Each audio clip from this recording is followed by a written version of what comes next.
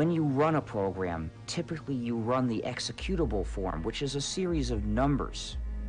Now, nobody can make any sense of those numbers. Only a computer can understand them. That's what they're for. Those numbers are the form of a program that the computer itself can understand. But for humans to figure out what they mean is very hard. When we write software, we write it as source code. Source code looks sort of like algebra.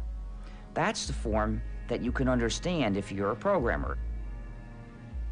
To help you figure out, there are usually lots and lots of comments, which are explanations that are put into the source code to help other people figure out why the program is written the way it is.